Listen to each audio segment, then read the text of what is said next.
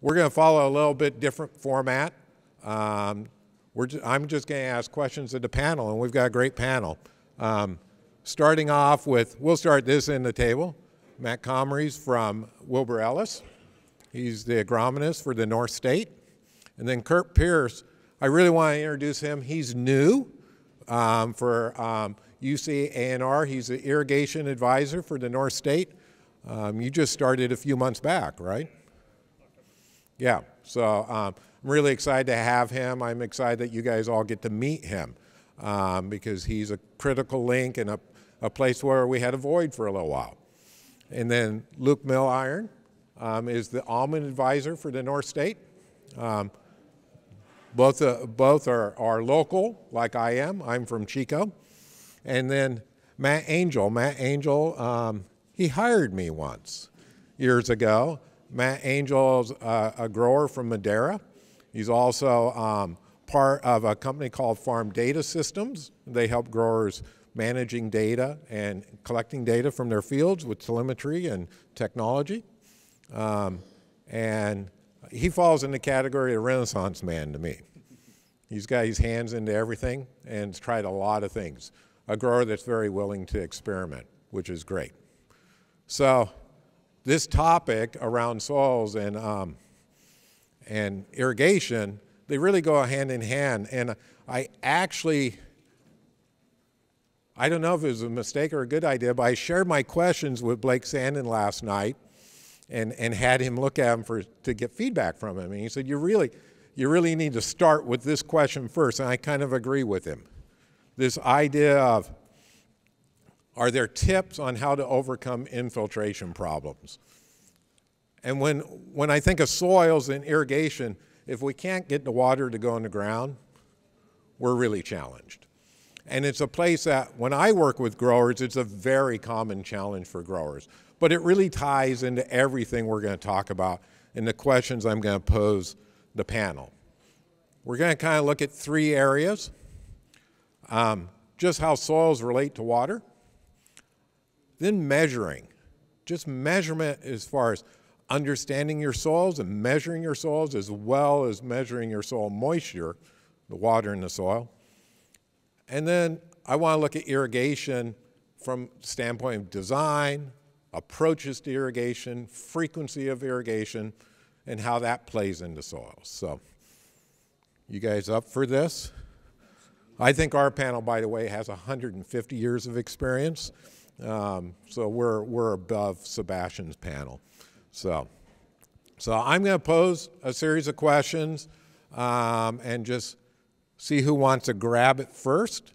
And we'll go through a bunch of questions and then we'll pass it off to the audience. I want to seed ideas for you to get detail on the questions. So first off, when we look at soils, a big topic of interest right now is cover crop and how to utilize cover crops, and do they actually help with irrigation? So I'm going to throw that out there as a general topic. Anybody want to grab hold? There we go. Two mics. Be careful of that double mic. Yeah, two mics, like two phones, I reckon. One thing that I love about, you can see I'm riding the brand today, an almond board. Almond board's done, we've farmed raisins, we've farmed cotton, alfalfa, wine grapes. Almond board has done the most amazing job of education. Education actually is our best technology. It's that knowledge transfer. So I think it's critical, the work that they've done. I've been kind of a follower of their technology. They've always supported what we've done, and I'm grateful. So that's how I'll start. As far as soil biology, our biggest problem, the three things, and we heard it kind of today, was the three things that a plant needs are light, doesn't have to be sunlight. The next one's water, but the one that everybody misses is oxygen, right? So soil is the barrier for oxygen, a lot of times respiration. When we start looking at that, infiltration rate kind of gives us the indicator for infiltration. But cover crops, we struggle, and I think they struggle across every farming playing field, is in compaction. Compaction's, you know, what happens to us is that, you know, we'll end up with, you know, in the springtime we need to get our fungicides on, soils are wet, we'll run our tractors across, and we get more compaction. So once we started promoting, you know, cover crops, we first looked at our infiltration rate and compaction. But the other thing that had is that, you know, most of our fields are sloped. They've got we've lasered them. And so what happened before I had cover crops is all that water went to the back, about the end of the field, and I had a problem with discharge. So I think one of the things that I see is that I'm able to capture that water. That root structure puts that water back in the soil. Obviously, all the biological activities that we get are critical. But I'm south of the rain curtain, which is Merced. I'm in Madera. We have 12 inches, and all the way to Kern County, we get 6 inches. So we're already handicapped on the amount of water that we need. So any capture of water is critical for us. So we see cover crops as being a critical part. When we say cover crops, I'll be specific to annual. You know, that is a critical part for our growing strategy. I'm going to play devil's advocate. I think that we get at least half, if not more than half, of the benefits of cover crops in the Sacramento Valley, especially because we have something called resident vegetation. So we keep weeds managed in our row middles, and I think that we're getting a lot of those infiltration benefits from that. If you have clover as part of that weed mix, you're getting some free nitrogen, and then you don't have those extra management steps necessarily required with cover crops. There certainly are big benefits to cover crops, but I think we're getting some of those benefits when it comes to infiltration, especially so critical when we have these atmospheric rivers that you got to slow down that water as much as possible. But I would say that we're getting a lot of those benefits for free. And just with the high cost of herbicides now, one consideration that Brad Hansen at UC Davis has been talking about is just reducing that weed-free herbicide strip in the tree row. Reduce that length to save yourself money, and that will also be good for infiltration. So I am from Wilbur Ellis, but I have nothing to do with pricing, okay? I'll promise you that. So maybe I'll walk through just a kind of a real-life situation where we had to improve infiltration with a cover crop. Okay, this is not the norm these days, but grower was dealing with very clean irrigation water. And over the past few years, we've been going the other direction, right? Water quality has gotten poorer and poorer as we've, over the past few years.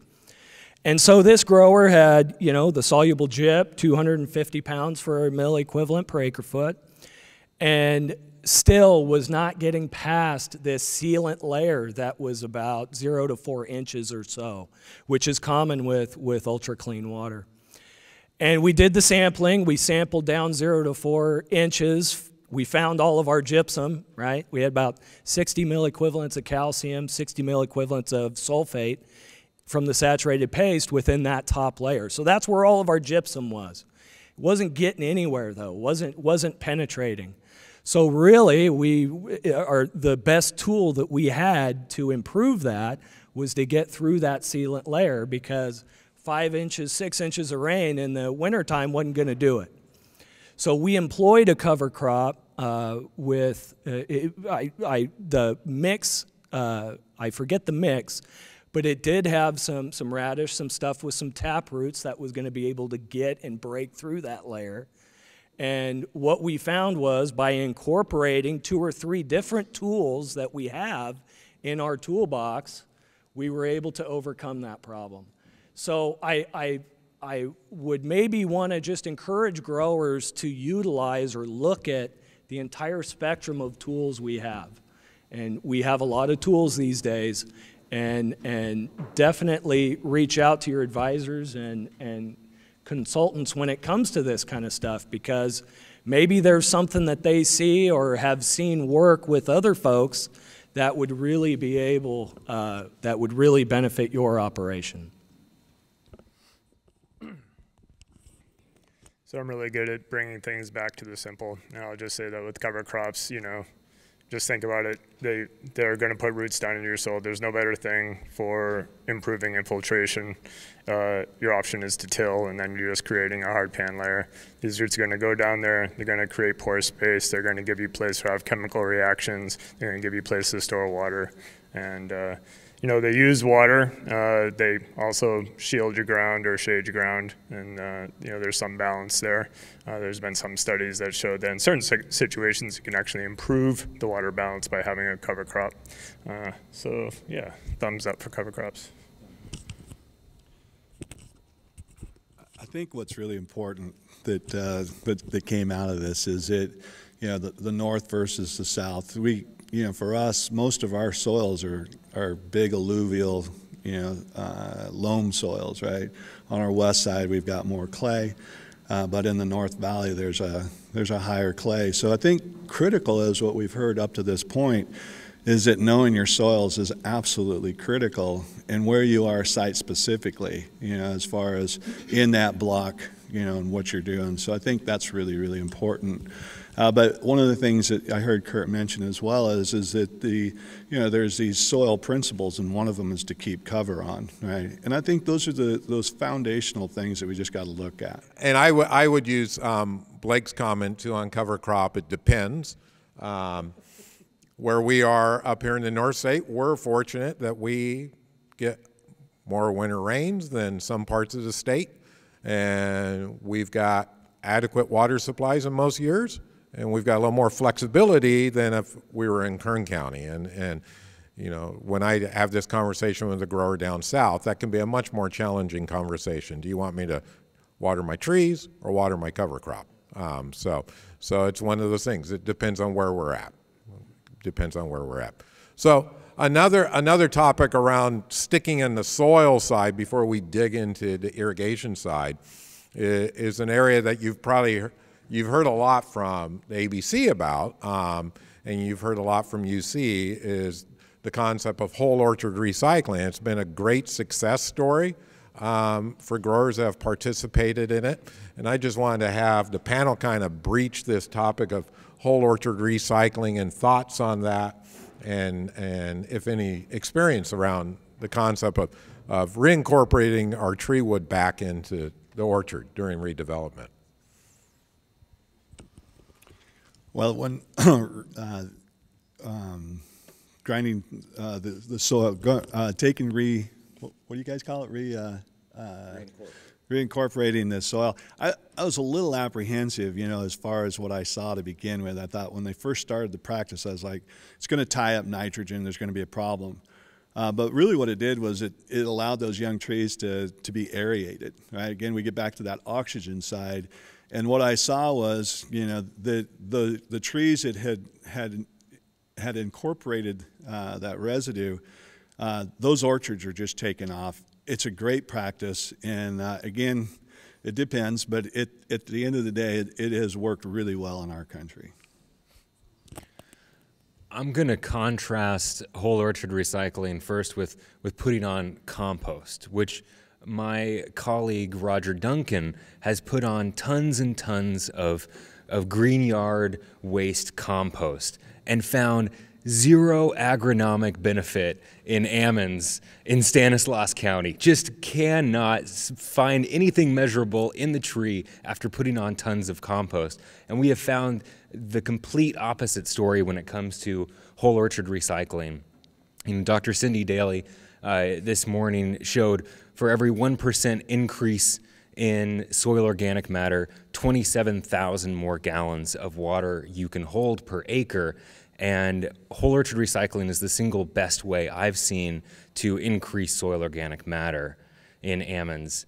And then also we can see the difference with the pressure chamber, which of course I'm a huge, huge fan of, always talking about is the pressure chamber. But that's going to integrate what the tree is seeing, both in terms of soil moisture throughout the root zone, as well as the evaporative demand. And we do see that the trees that are in areas where the orchard has been reincorporated are less stressed than the control trees in our UC studies. So the thing with whole orchard recycling, correct me if I'm wrong, Luke, is the price is what? It's like $600 an acre? To 1,000? To 1,000, right? Okay, so we got to get over that, you know. But if you're in a situation where you're talking about, you know, tying up water, putting water into the soil profile, capturing your nutrients, having places for these things to go and bind, you know, there's your financial balance. If it's possible, it's certainly a good option for those types of things. It's going to improve your root structure, the soil structure, which is what we're talking about. It's going to give you more places for the water and the nutrients to bind onto, just like we're talking about with cover crops. So yeah, thumbs up for whole orchard recycling too. I'm like the scorekeeper here. Yeah.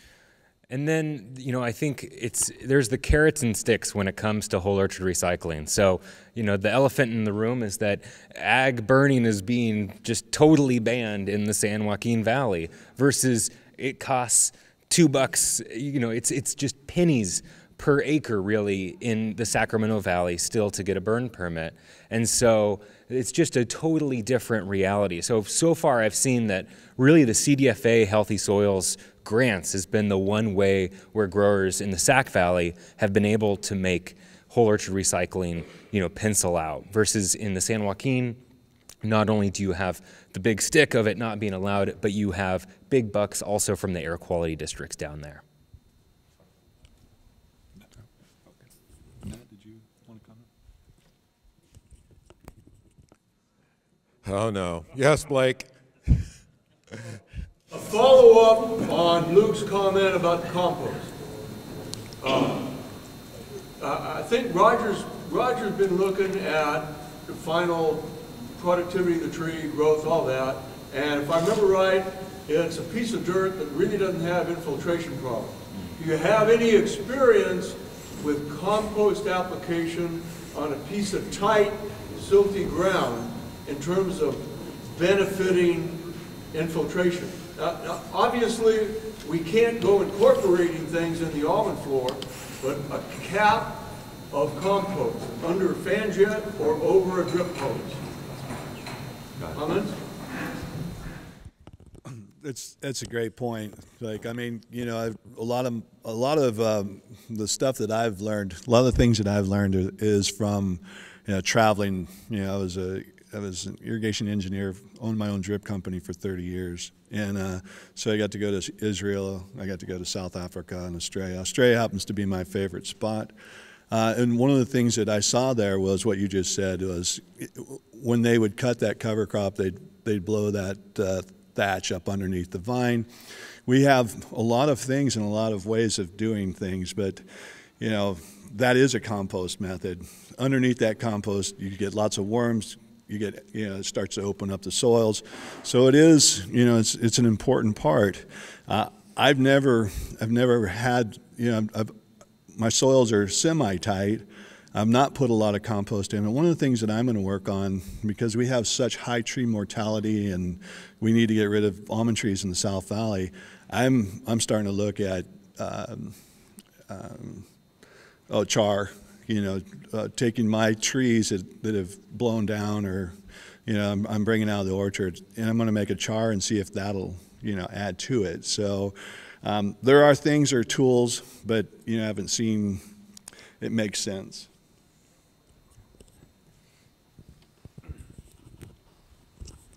Great, thank you, thank you. So, and one thing I want to clarify, earlier I said almonds, and I have to apologize to my North State growers, and Luke brought me back down to earth when he said almonds, so I travel the state a lot, so I have to apologize for that. Well, I'm going to jump around a little bit, or we won't get through all our areas of interest. So I'm going to move into the area of measurement, and Matt and I have talked for years about how do you manage something that you don't measure. And when it comes to soils and this topic and irrigation, we're looking at measuring multiple things, not just irrigation, soil moisture, but also the soils and mapping the soils. And maybe we can look at both the mapping of soils and understanding soils that you're dealing with, and then how do we look at understanding what our soil moisture is. So that's a pretty broad topic. So, and Curt's passing it off to Matt already. He hasn't even put his hand up yet, but you're fairly versed in that area, Matt. Yeah, again, I'll go back to mapping, and the way that I think is a classical. When we started in 1990 designing irrigation systems, there was plenty of water. Y'all up here don't have to worry as much as we do in the South. But what happened to us is that, we'd go out to a grower, he'd say, hey, just break this up. I've got a 40-acre block. I just want to make one set, so all I have to do is irrigate it, right? And then I spent a bit of time, it was 4 years at John Deere Technology, and I went to the Midwest. We bought a company that started doing yield mapping. So this company developed the process of how to yield monitor. I think that's one of our biggest problems here in California. If we had yield maps on almonds, we would be able to see what those yields look like versus what we assume they are right now. So yield mapping was a really important part for me to understand the variability of the soil. When I came back home, when we first put our first orchard in, we verised, or we used electroconductivity to determine the variability of the soil, along with the web soil survey, which is a good tool. But then in that variability, we pulled core samples and then understood that through that horizon, that soil horizon, it varies, and as that water moves through that infiltration, if it goes to a sand, goes all those things. So what happened to me was I saw designers who weren't farmers, they were just designing a dot-to-dot irrigation system, basically. What they would do is they'd go out, they'd say, well, the guy's using a blue fan jet, he's used it everywhere else, we're just going to do that in this other soil, not knowing the infiltration rate or anything like that. So it's really important to understand your soils first. So what we did then, I started looking at these blocks and I said, well, we're going to design this 40 acres into 4 tens. It's not that much more difficult, right? And so when we did that, it gave us the flexibility to do what we wanted. But in those sandy soils, what we saw in the Midwest was that as long as corn was planted on 4 inches, like a traditional corn seeder, that the corn actually wouldn't grow a full ear. But if we spaced it out to 12 inches, we got an ear of corn, right? Well, we flipped that strategy at home, and we saw in our sandy soils that those trees or those vines were smaller. So instead of doing a variable rate irrigation system where you adjust the hose or the size of the jet, all we did was we tightened the spaces in the sand areas. So we have a 22 by 18, and we'd bring it to a 16-foot spacing where the almonds are, or where the sand was.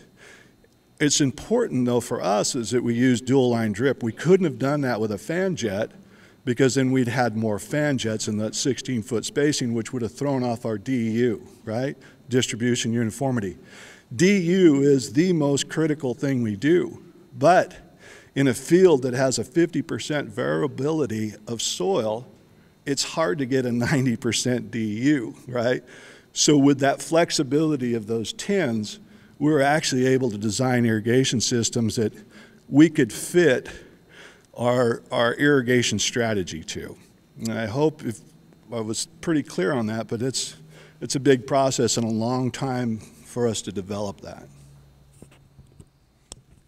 Matt, that was just beautifully described, and I just want to hammer on this one more time, is that we're always talking about DU. You got to improve your distribution uniformity across your block, but if you have a sand streak or you have very different soils, you're going to be, doesn't matter what your DU is, there's still going to be water holding over here and the trees are going to be dry over here. So my main concern is that with the prices of almonds and walnuts right now, that folks, when they're putting in new orchards, are probably not doing zone irrigation with highly variable soils to save money. But it's a 25-year investment.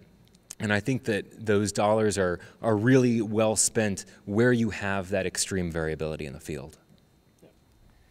I think if you hear nothing else today, this is probably one of the most important things. I think Bill said it in the first section on his tape. He said, we're all so trained to look up and we don't look down so much.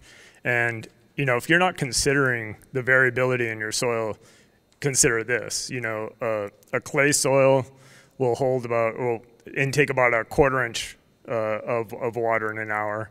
A loam soil will take in about 1 inch in an hour, and a sand will take about 4 or 5 inches in an hour. So if you don't know how that variability plays out across your orchard, what are you doing?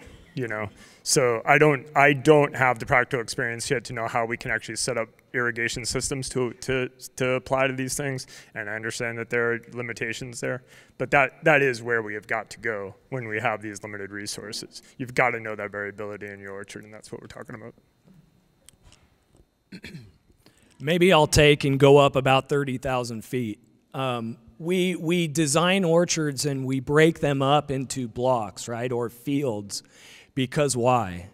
So we can manage them differently, right? So what we are doing when we map or leverage soil mapping, EC mapping, we are then breaking that field into a distinctly smaller piece that we can then manage differently. If it involves a variable rate amendment application, the pre-development side, it could dictate where we dig our backhoe pits. It could dictate what kind of cover crop we implement. Folks up in the North Coast go so far as sizing emitters or potentially designing irrigation sets based on where that variability is. So really, if all we do is take a step back and we look at this thing from a 30,000-foot perspective, what we're doing is breaking that field.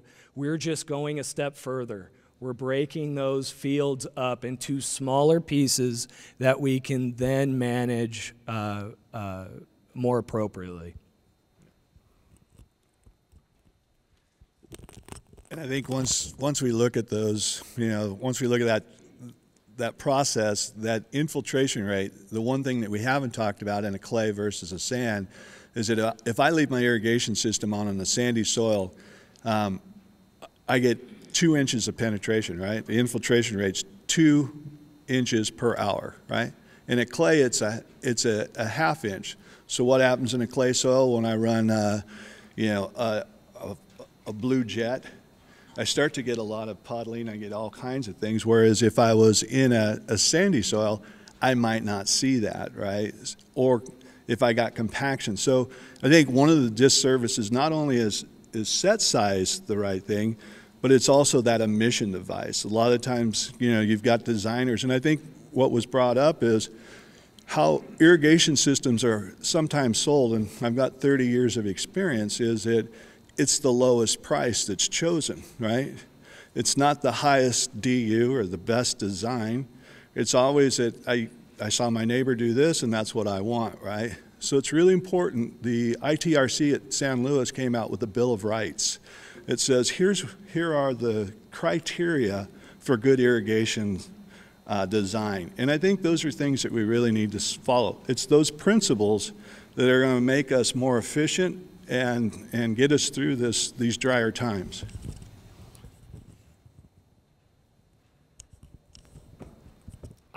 DUs are incredibly important, but taking it just a little step further is incorporating the DU into our application rates too, and understanding how distribution uniformity impacts ETC, right? If we're using ETC to generate irrigation run times and such. So I guess I would just caution that is there is some actionable, there are actions we can take when we understand DU.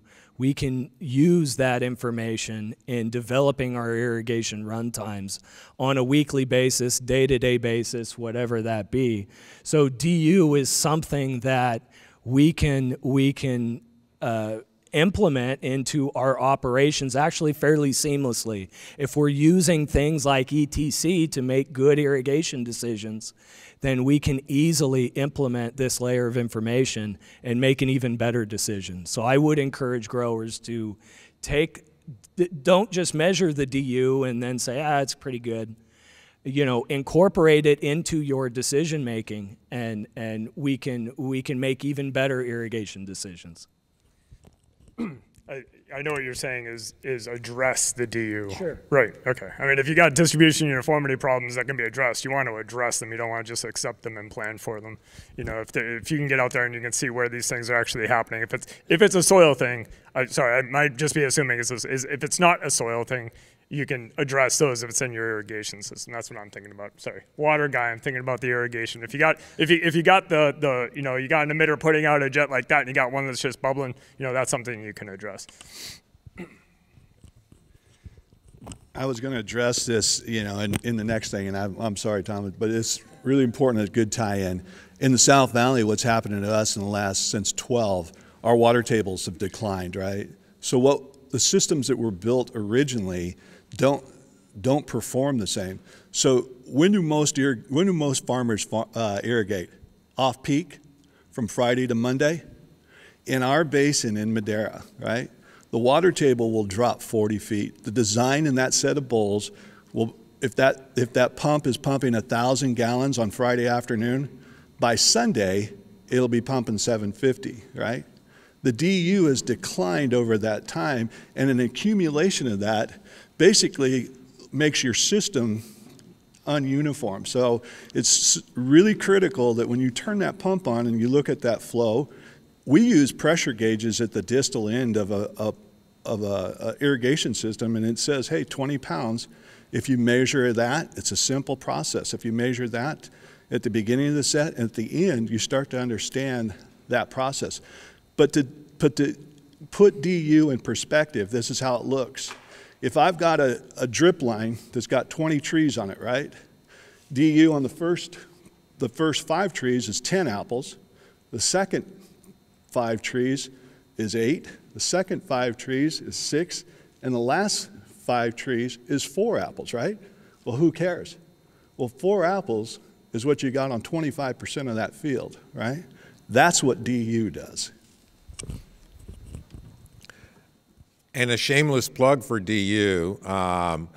We created a resource at the ABC that shows you define it. It's an old school slide rule calculator, and it helps you calculate the financial impacts of poor DU. So you can start with wow, I want to have a DU of 0.95. What happens financially if I really have a 0.85? And this year with the cost of water and input costs, it's high. It's money worth fixing the problem of your poor DU from an irrigation delivery perspective. One response on the design stuff, this is a conversation, it's really important when you are developing a new orchard, sit down and ask these questions of your irrigation company that's designing your system. If they don't know this is important to you, they're going to design the system around, I need so much water at max load, I've got so much water available, I'm going to break this land up into equal blocks to utilize the amount of water I have available. They're not going to look at soils. They're not going to look at that soil uniformity. They're going to design a system as low cost as they can so they compete with their neighbor. So it's important that you raise this to them. So, one last thing before we get into asking questions, I really wanted to look at the concept of frequency and duration around your irrigation sets. Because that's 2 things. I need to deliver 3 inches of water this week to my field. How do I do it? What's the right frequency and what's the run time? And that really is tied to this soil question, right? So for me, frequency, you know, A lot of times people will use pulse, and the ITRC will say that in a pulse application, our transpiration may be higher. So we have to be careful of that pulse. We have to understand the infiltration rate of that soil. But as important, that 66-hour run that I just talked about, if I'm in a sandy soil that's got an infiltration rate of 1 inch per hour, and my active root zone starts at 12 inches, if I run it in, that PG&E runs a 66-hour run, right, from Friday to Monday. I've just drove that water to 66 inches, theoretically, right? What we want to do is match, and I think the question was asked over here is, you want to match that infiltration rate with the hour of runtime that your emitters are putting out. So as your system emits, right, you watch that flow go through the soil. You'll need a measurement tool. And once you see what happens going down through that soil, you now know where your active root zone is, where that plant's taking that water up. That's the target, right? If you're putting nitrogen in, you ought to stop at that point. Maybe right before you get to that 12 inches, you put your fertilizer in, because nitrogen almost goes faster than water. So as you put nitrogen in water, it'll go through faster. So I see people run in the off-peak or 24-hour runs, and in some spots, 24 hours is the right amount of irrigation. But you want to know where your target is, right? Your infiltration rate. Where do I stop? Where do I put my fertilizer? And then where does it run down to? And that is critical. Certainly your runtime is going to depend on soil texture and the application rate of your irrigation system. My only caution, especially with that note about a lot of folks just irrigate, kind of the irrigation schedule, maybe PG&E off-peak, is that if you do have a longer set, anytime you have ponding, I don't want to steal Greg Brown's thunder from, for later today, but anytime you have ponding, your risk of Phytophthora is all of a sudden present. So that would be my word of caution. I'll just take 10 seconds to actually repeat what they said in the last one, which is, the normal school of thought is, you want to get water down deep into your root zone. We have an effective root zone. Yes, that's where most of your water is uptake. And you want to have a leaching fraction to keep salts out of the soil, maybe, if you're not fertilizing. But if you have limited water supplies like so many people do now, I don't think, and this is just one person's opinion, I don't think it's such a scary idea to think that you can just put some water closer to the surface, not just on the surface, because I forgot who it was in the last section that said, that increases your evaporation. You got to think about that.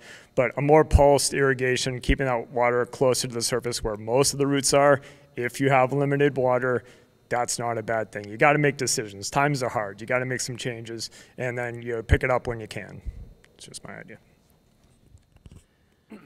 So my past life, I ran around not too far from here at California Olive Ranch, and we were growing oil olives. No one really knew how to do it at the time, so we were kind of making it up as we went. And when I was running around flipping sets and trying to decide when to irrigate, I had two questions in my mind, right? And I think they were kind of alluded to. When do I turn the pump on, and how long do I run it for? Right, that consumed my brain, and of all the things that were mentioned, soil texture and everything else. But when I talk to growers about irrigation decisions and irrigation management, in my mind, there's three distinct approaches. Right, there's an atmosphere-based approach, which is where we use things like evapotranspiration, crop evapotranspiration. To get an understanding of what water demand looks like. We can use a plant-based approach that has really been picking up steam lately, and the pressure chamber. I echo Luke's optimism with the pressure chamber and how it could be used in the future. But also a soil-based approach, which is, I think Jerome mentioned it, was capacitance-style probes, and texture shows up in those probes as well. If we're measuring volumetric water content, A clay soil has a much smaller swing between wilt point and field capacity on a percentage of volume basis than a sandy soil does. So what I always try to encourage growers to do is, you know, if we use ETC, someone was talking, I think you mentioned Excel spreadsheets, you know, we can put a really nice irrigation schedule on an Excel sheet, right, if I'm just doing ETC calculations. But ETC is really good at telling me how long to run the pump for, right, to meet demand, right? But it is very poor at telling me when do I need to turn the pump on. And that's where the pressure chamber comes in. And that's where some of these other tools come in. I've talked with growers a number of times that had irrigated every 10 days. I do 42 hours every 10 days. That's what my dad did. That's what I'm going to do. And what we did was when we started using things like a pressure chamber and ETC and really leveraging 2 of those 3 approaches, we found that the duration or the amount of water that was being supplied was appropriate. However, we needed to shorten that interval up to reduce the amount of felt stress, the amount of stress by the trees, and yields went up accordingly. So again, maybe I like to just stick to 30,000 feet, but you know, implementing these tools can really help answer most of these questions. It's a soils conference, but he just said it, and so I'm just going to second it, and Luke will probably third it, and I think Matt will fourth it. Is with ETC, you're absolutely right, man. I mean, there's a lot of problems with ETC. You're trying to replace what we think the tree has probably used, and there's lots of things that go into that, and lots of things that can change that, and the resolution is only as good as, you know, the soil and the way you're applying this stuff and whatever. And then the soil, checking it by soil, you know, there's a lot of things there too. There's a lot of disconnects that could happen. If you say soil's got water, it doesn't necessarily always mean that the tree is going to be able to make use of that water where it is. So use the pressure chamber if you can. Some tree-based method of figuring out when the tree needs water. Nothing is going to tell you. The soil is not going to tell you. The weather station is not going to tell you, as well as the tree is going to tell you when it needs water. It's hard. It takes time. It's expensive to buy one. Again, if we're making decisions, and these are the decisions we need to make, there's another one for the pressure chamber. If you have it, it's a way to check your truth between the soil and the ETC and the other methods that you're looking at.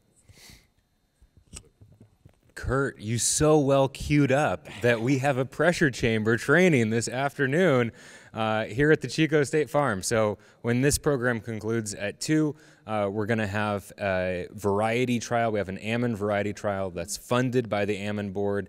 It's a great partnership between UC and Chico State, and then also have a pressure chamber training that's going to be at 2:15. You just go down the road until you hit almonds. Sorry, Tom. Sorry. One last thing. So we heard one thing, which really was I'm doing it.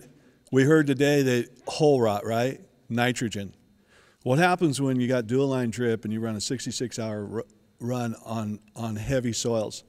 If you're measuring in canopy and out of canopy, you see the humidity in those orchards goes through the roof at 100 degrees, right? We don't see that usually. We go by the orchard, we see it. That may be our highest level of being most problematic for whole rot, right? And again, we're just talking about frequency. So I'm going to let Michael keep me honest here. I think we got time for a couple of questions. A question, Michael? Okay, a question. We covered a lot. Yes. Okay, so how to manage around multiple varieties. So during the drought, it really became evident to me. I've got my blocks split on a Monterey and a nonpareil, right? Nonpareils are bigger trees. They take more water. Bottom line is that when I irrigated especially in the drought, I irrigated my nonpareils like my Montereys, my yield was reduced, right? When I got out of the drought, I saw an increase because I went back to giving those nonpareils, you know, another 10%. But my system is split so that I can do that. And that's how I guess I would recommend. Yeah, so assuming in a scenario where you do not have that split by variety, guess would be the question. How would you manage that? I don't know. So if I'm understanding correctly, the irrigation set is, there's no flexibility there, right? It's one irrigation set, multiple varieties. Well, in that instance, I would probably farm the majority, right? I would base my decisions on the nonpareil and manage out the rest as best you can. I don't know that I have a great answer for you other than, you know, we need to farm the majority. If we have a portion or a corner of a field that we focus on, guess what? The rest of the 95% is going to suffer. Typical plantings, what, 50 to 60% nonpareil. So that's where I would start, and I would base my decisions on the nonpareil. Potentially, you could use a pressure chamber in other varieties, kind of on a one-off kind of deal, to get an understanding of where stress is related to where the nonpareil are at. But I would operationally, I would be farming the nonpareil. I would just note that in some work done by May Columber, farm advisor in Fresno, I need to catch up with what her latest results are, but last time I looked in her Almond Board funded research, when she was irrigating by variety, it didn't actually make any difference in the end. And that's a situation where it's full water, it's not a drought scenario, and it's not a freeze damage scenario where you have massive potential differences in crop load. But just in her work, as far as I saw, there was no yield differences based on irrigating the different varieties separately. All right, I think we're at time. So I want to thank the panel. I think they were a great panel. And like I said, 150 years of experience.